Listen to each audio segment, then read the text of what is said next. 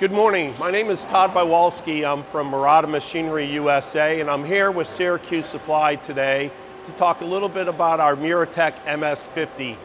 So the Muratec MS50 is a 50 millimeter part size capacity.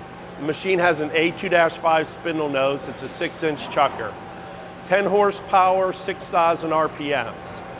However, the glue to this machine is its gantry. It's a gantry load machine. It's great for batch production, medium to high volume production as well.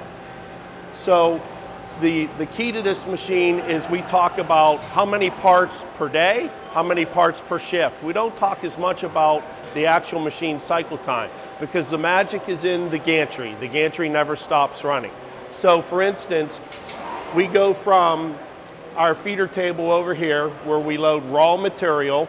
The gantry picks it up. It's a 3-axis gantry with the swivel. It comes in, it removes the part and adds another part. So our load and unload time is about 7 seconds on this machine. Then it takes the part back and it drops it off onto the feeder table for you to load and unload parts. The machine is a cast iron based machine. It's all boxway, it's very rigid, it's great for insert tool life.